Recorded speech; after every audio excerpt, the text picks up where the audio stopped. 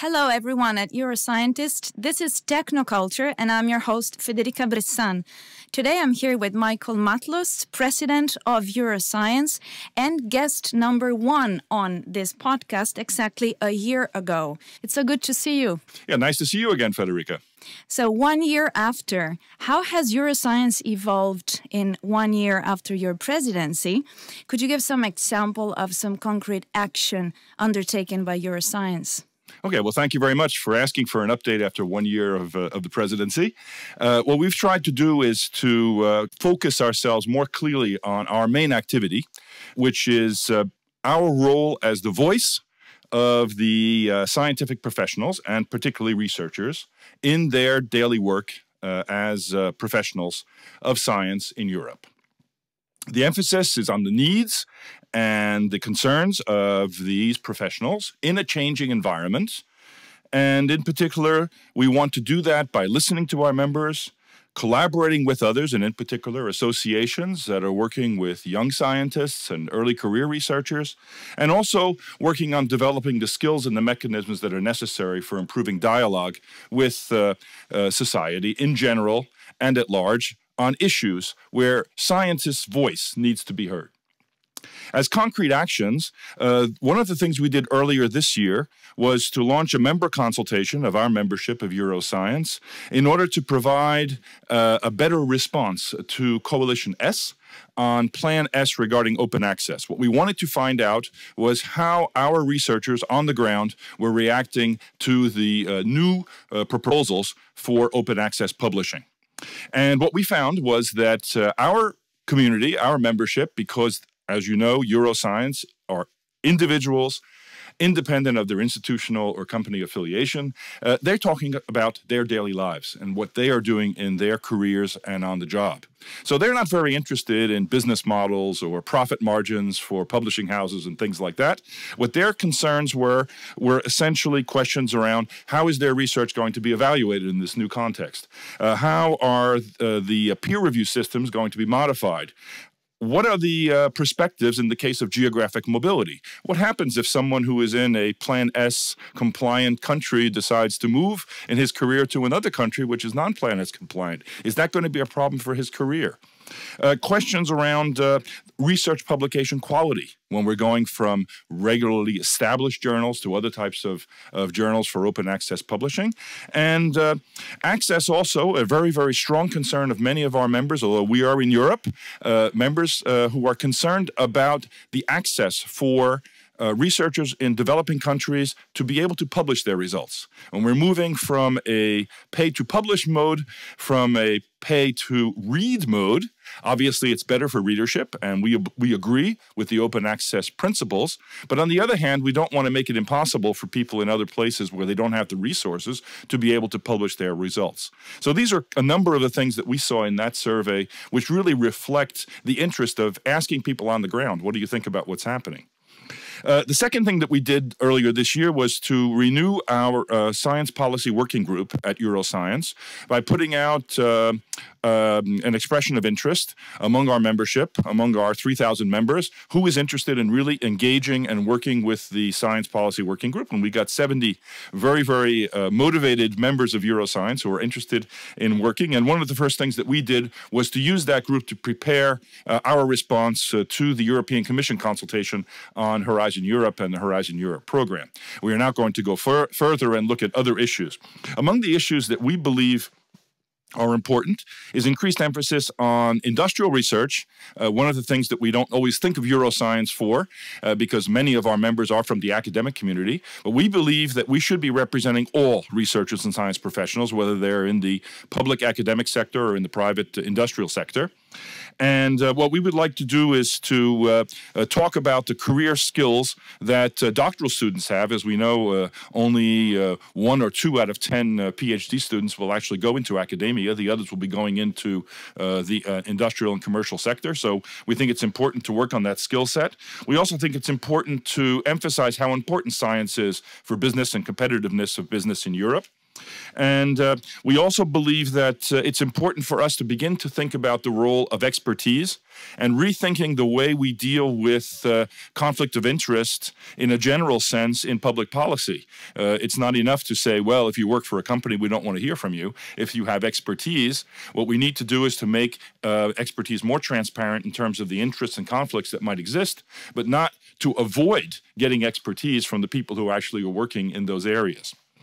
An important development related to this is the idea of setting up a new initiative that we would like to work on the question of research culture and integrity. This will be, in the first step, focused more to the academic community. What we notice, and others have noticed the same thing, is that there is a question in the current environment in academia of hyper-competitiveness, of publish or perish mentality, and of the insecure career perspectives. Now, that context, which is quite stressful in and of itself, can lead to specific problems such as scientific misconduct, unfairness, and in the worst cases, even harassment and character assassination.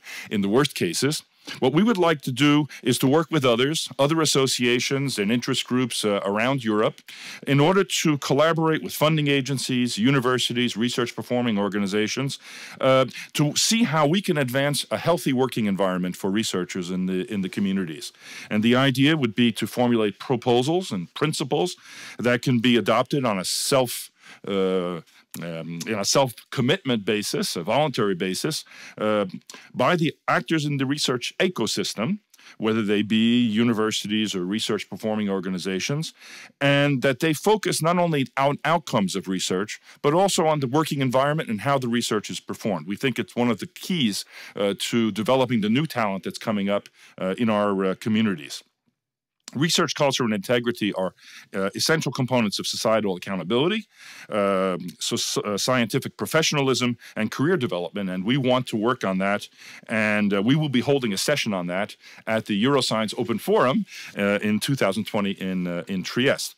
We feel that we are particularly well positioned to work on this subject, and we will be opening up a subgroup of our working group on science policy in this area of research culture and integrity. And I'd like to remind you that we were a major player in the development of the European Charter for Researchers and the Code of Conduct for the recruitment of researchers.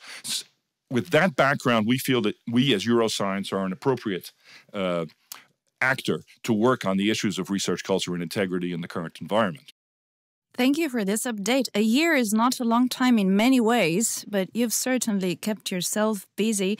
You just mentioned ESOF, so that's something else you've been working on with your team.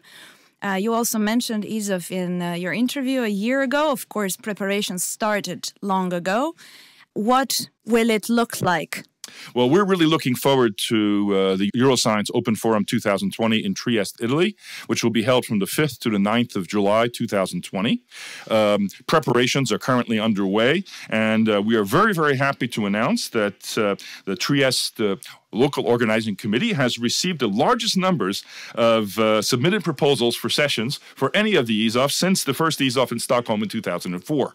So we really see a lot of enthusiasm around the sessions and organization of the sessions. The program is currently being finalized and will be published soon. A list of keynote speakers will be published in November or December.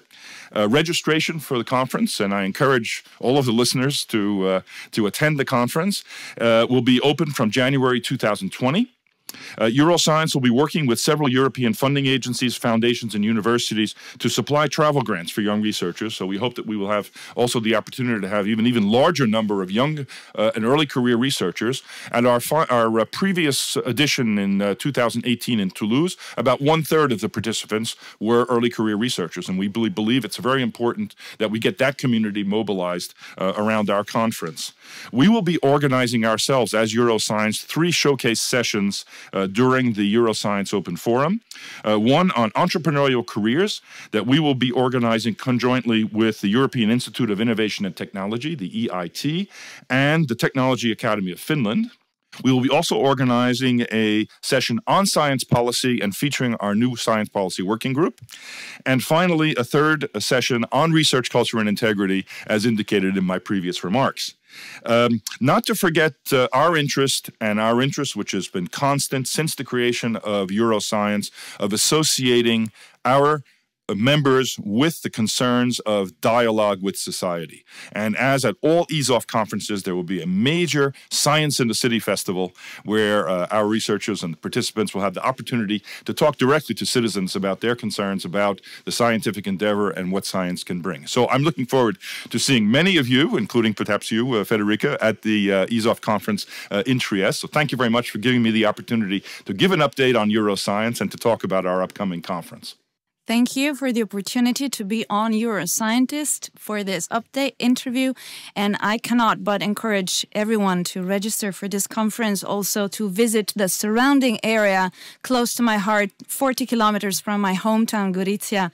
So beautiful place, plus this rich program.